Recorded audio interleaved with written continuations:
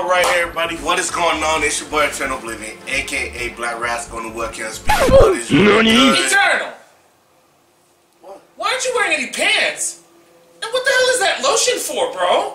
If you need. You gotta keep this professional, the kids are watching! I'll be right back.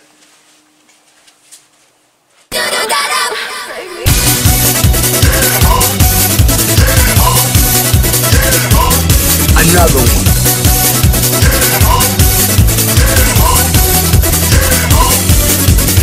What is going on YouTube? It's your boy Eternal Oblivion, aka Black Rascal. Eternal! Oh no. What, man? The lotion! What about it? Shit out of What here, the man! fuck is on my lotion, bro? Yo, you gotta keep the professionalism, man! Bro, I'll pull your fucking nuts. I'm trying to... Hey, yo, bring it, bitch! Oh, God! A few moments later. Alright, so the first question I have is by T. Baylin. I like how you're sticking to the content that makes you happy. I respect that. My question would be, would you like to do collab videos with others in the future? Well, the thing is, I already do somewhat collaborations on my channel. I done like a few videos with my boy Jerome Telos. Back then, I used to do them with people such as Avatar Yaya, Raygon Rensho. But like doing it with people outside, the people that I usually do collaborations with, I wouldn't mind. The thing is, we would have to be like we had to be in agreement in order to collaborate. You know, I don't want to just do it with somebody I'm not feeling 50-50 about what we're doing during the collaboration. So I definitely wouldn't mind, you know, collaboration with somebody on the video every now and then. So, you know. Okay, next we have is Storm Leo. Oh shit. Which girl in Synphone Gear has? There's so many. Alright, so there's multiple questions here. Alright, so which girl in Synphone Gear has the nicest body in general? I'm gonna say Maria, honestly, because Maria stayed working out. Alright. If you don't say Maria's, I'm wrong. Who has the nicest ass? Really? Actually, Tsubasa. I'm not even gonna front. No, the whole XV, they've been showing Tsubasa's ass like crazy. Wait, is that the one where they fucking... Yeah. But that was her and Maria, wasn't it? Tsubasa was showing more with Miller fucking RKO'd her. Who is your daughter in the show? Damn, that's fucking hard, because I would literally just say Kirika and Shirby. But if I have to pick one, it would definitely be fucking Kirika. Not even gonna front. Who brings the most bad bitch energy? I want to say Maria, because literally Maria brings that fucking energy, but then you got Carol. Carol just brings that shit, and I'm just like, bro, it's hard, but it's between Carol and Maria, honestly. And at the end of it, Leo told me, hey, have a great time at CEO Otaku. Thank you, Leo. Alright, the next question is by Douglas Stewart. Oh man, I remember subbing to your channel from 2017 when BB Tag was announced, mostly because you seem pretty cool and also like anime fighters. Been a fun 2 years. Now, as for my question, it's a bit of a two-parter, but bear with me. Alright, Douglas, so the first question he asks is, what do you mostly like about fighting games, anime fighting games? Do you like just how they play? Is it the story and the characters? Do you like how the game looks? Or is it all of the above? Honestly, yeah, it's all the above. Like, if the story is cool and the characters are there, and then not to mention adding up the gameplay itself, because I like combo heavy anime fighting games, but like, if you get characters that really stuck with me, like for example, fucking Naruto. I like legit, when CF got announced, like I went from being Jin to a Naruto player, and I can't get enough of this guy. Like, I would like rapid cancel on spot just to be stylish as fuck with this character, because I just love how he plays. He's rushed down as hell. You always have different routes, and it's like being a Naruto player, everybody is different. You don't just always go with the most optimal thing. You go with what you feel is better. So I'm like, yeah, it's kind of all the above. The second one is, in every fate represented in BB Tag so far, who, from the ones you're familiar with, are your favorite characters from that universe? Damn. How many fates there, Jerome? Like what? We got freaking Arcana Hearts, we got Blaze Blue, we got Ruby, we got Persona, we got Under Night, we got Akatsuki Blitzkin, Samurai Kagura. That's it, right? Right now. Alright, Is it what, 7? yeah, that's 7 face right now. Oh fuck. Blaze Blue is obviously Naoto Kurogane. I thought it was Hazume. That's crazy, nigga. Persona, even though he's not in there, I kind of want to say Show Minazuki, but they have yet put that nigga in there. I don't know when Mori's gonna do that, but you know what? If you want me to say somebody that's in there now, I guess I can say fucking Adachi because I'm gonna say Adachi for the fact that I like when this nigga dump people to the ground with his persona, you know. But put my nigga Show in there, bro. Come on, bro. Under Night, yo, fucking EQ, but he's not in there. He's not in there. But if we're gonna say somebody that's in there now, fucking Orie, because who don't like Orie? Besides the niggas that don't like Orie. Weird way of saying Potato haters. Wow, nigga, she's not even in the game yet, nigga. Wankers. So, for Arcana Heart, it's just Heart. Heart's the only one in there. When the fuck is Mori gonna bring some Arcana Heart character? Yo, let me get fucking Saki, Weiss, or freaking Kabui. Like, what the fuck, man? Like, Heart is literally in her own roster by herself, bro. Koski Miss Camp. Koski Perfecti, dog. Yeah. From a Koski Bliss Camp. Hey, yo, Jerome! For Senran Kagura, I've been playing with Yumi, even though she's the only character for Senran Kagura, but if they was to add fucking Miyabi, man. Whoo! Yo, if they was to add Miyabi or Dadoji and see how their gameplay would be, I'm in there. I'm in there. Of course, fucking Hikage, because yo, I told y'all, because if Mori put Hikage in there, I will consider learning fucking Hazuma. Then again, they put Susanoo in there. Fuck it. I'm gonna have a team of fucking Hikage and Susanoo. Bet. Say less. Got that young Seuss, boy. That's that homie right there. Shit. Ruby down. Definitely Ruby. It's been a while honestly, it's been a while since I played any of the Ruby characters. But the main one that I play the most is obviously Weiss, so I'm gonna take her. Like, here's the thing. At first, starting Ruby, I hated Weiss, bro. Yo, she came out straight up like a bitch. But after you see her development and what she goes through and whatnot, you like the character. But other than that, I'm gonna say Weiss. The next one is gonna be by AJ Peasants. Okay. Actually, he has two. Holy shit. Alright, the first one is Oblivion. When are you going to do reviews for MF Ghost? And also, how will you be able to read MF Ghost since Mega Rock is going? Wow, Mega Rock is going. Holy shit. Hold on. I read some fucking good webtoons from there. What is this Ghost thing? Like, what? MF Ghost is basically the sequel to the initial D series and whatnot. Really? So how I'm gonna be doing that is I still owe you guys some manga reviews. I'm not even going for it. I was real dedicated to it and whatnot. I don't want to make it seem like, hey, I only like did the manga reviews when there's something dealing with Takumi or anybody else from the initial D series. I just been busy with fucking cell phone gear, trying to get back into making fighting game content, so that's pretty much on my part. I'm trying to slowly get back into doing more initial D content because I have been, you know, trying to get more platinums for you guys so you can see how I struggle getting the platinums. But when it comes to Mega Rock, I'm pretty much in the MF Ghost Discord, and they pretty much have put out sites that they go on in order to read the translated chapters, so that's pretty much how I'm gonna do it. And also Oblivion, when you play the new Guilty Gear once it come out next year, if you do, I suggest you learn how to play Guilty Gear XR Rev 2 and stream the game, play it on YouTube or Twitch, so people including me who never played Guilty Gear can show us by streaming it on YouTube and Twitch. You know, honestly, that's one of the reasons why I haven't really talked much about the new Guilty Gear, because I don't want to be one of those guys that just randomly talk about it and I really don't have any, like, general knowledge, because I really fucking don't. I played, like, XR Sign, that's it, and that was during, like, the demo. Literally, my brother Rain had been getting me into Rev 2, and, you know, I'm slowly getting into it, but I still show disinterest into it, but I wouldn't mind, you know, just streaming it, because I do want to kind of play it, because again, I don't want to just do content off of shit and I don't really show that much interest in. So I don't know, it depending on the people who pretty much want to see me play Guilty Gear, I wouldn't mind. It's like me playing fucking Melty Blood. I just need to get people that wants to play. I don't want to just stream and niggas don't come play, you feel me? The next one is by Icy Nep. What is your favorite character song from Symphogear Gear? Fuck. Oh shit, that's fucking hard. Wow. Oh my god, I still gotta do a tier list on stream about this. Oh my god, I hope they update it on tier list maker.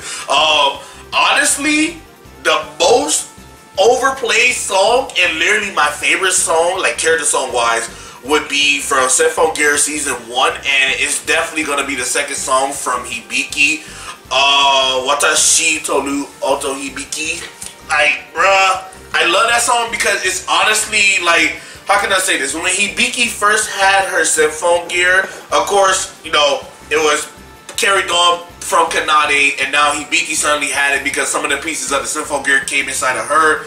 But when they showcased her B-side song, and it was similar to Kanade's song, that shit made me cry because I really like Kanade, and the fact that they just killed her off like that, it was kind of bullshit because I feel like Kanade could have really been like a mentor to Hibiki. So to the fact that they had the similar song, I'm like, fuck, that hurt me.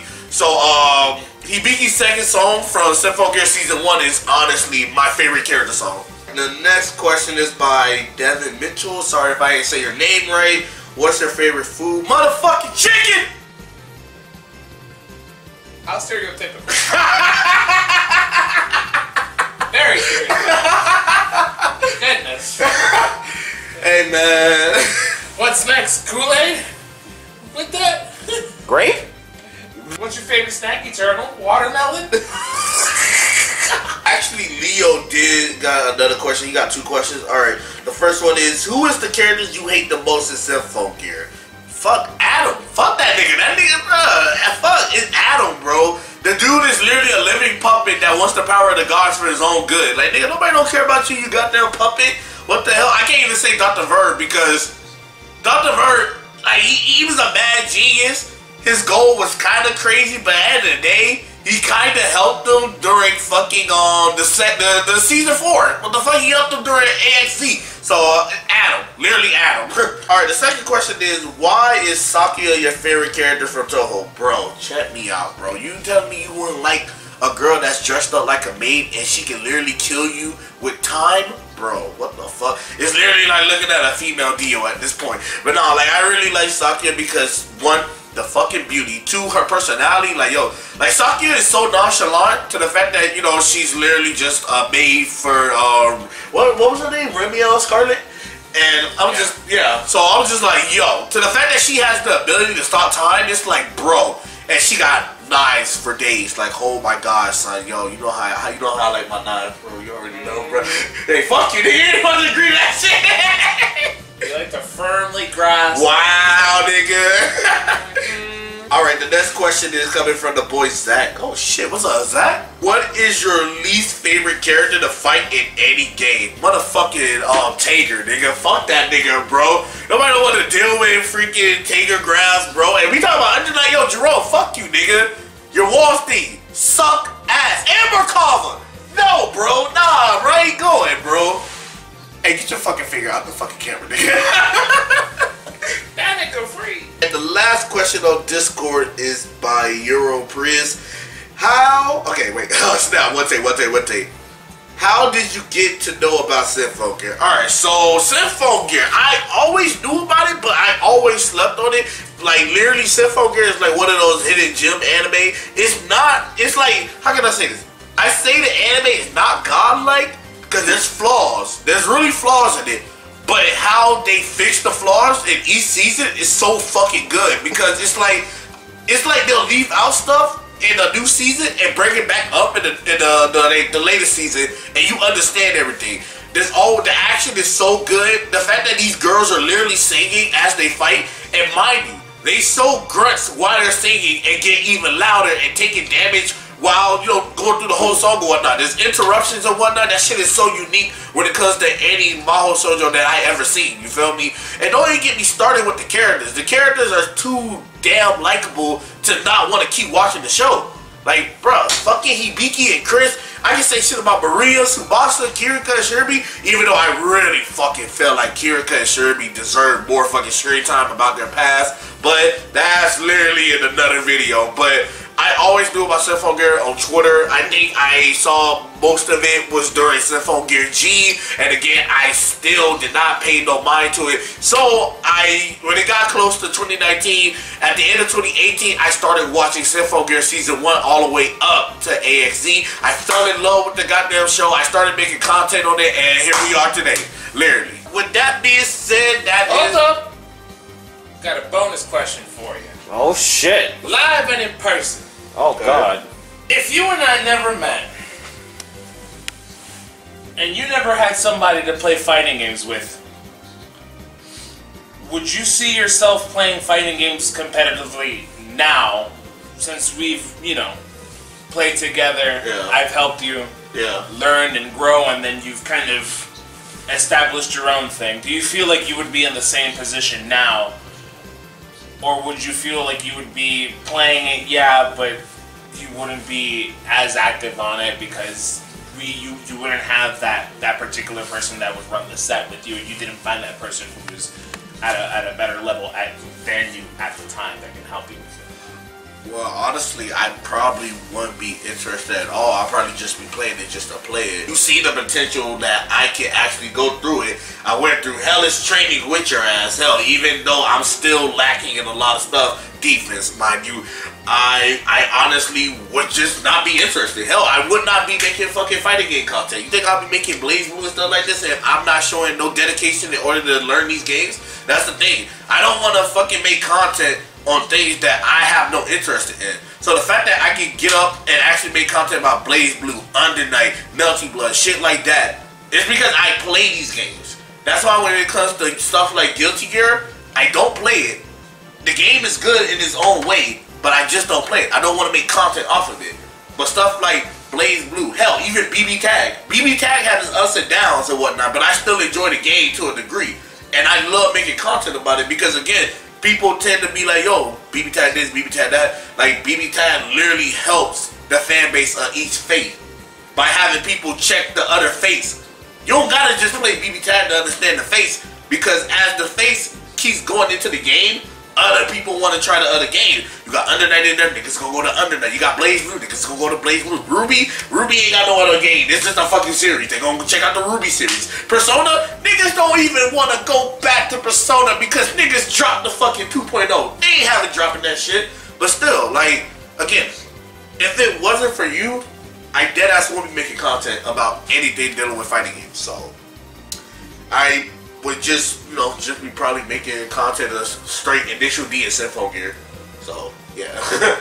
I wouldn't be, you know, making content like that with fighting games. It's given you a newfound appreciation for fighting games? It really has, because the thing is, I don't get mad. Like, throughout the tournaments I've been in so far, and even locals, like CEO and CEO Sakuda, since we're here, you know, I like fighting people. I like fighting people that are better than me. I like losing because it helps me learn. It gives out the thrill, and I feel like that's a thing that a lot of people don't do. I know a lot of people that get their ass whooped and they just want to quit the game and just stop playing in general. That's that shit that's just like, bro, so you want to give up on life? You want to, hey, a girl rejected me. Hey, yo, guess what? I'm going to just stop. Fuck that. Not keep going towards her, but just, yo, there's better fish in the sea out here. Like, that's the thing with fighting games. That shit just keep pushing you. It's not only fixing up how you play and your fundamentals, it also helps you want to, like, improve your whole fucking lifestyle in general. A lot of people don't really do that, and that's what I fucking hate. At the end of the day, fighting games really can help somebody improve. I mean, shit, look at my channel now.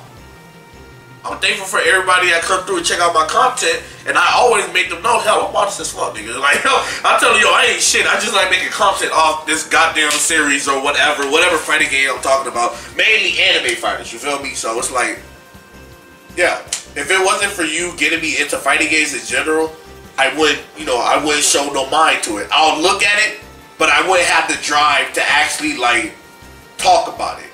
Because now that I have met you, I met all these people, I have all these people on the channel, and I really appreciate the support that they give me. And this nigga Jerome too, even though he's right here on the camera, he don't want nobody seeing him. Plus ultra face ass. But yeah, everybody, that is it. Yo, you don't get the fucking, yo, Jerome, come on, son. This is the stance, dog. And with all that being said, this has been your boy Eternal Oblivion signing out. Thank you guys again for getting us to 3K. I hope we can get to 4K soon. And with all that being said, I'll see you guys in the next video. Peace.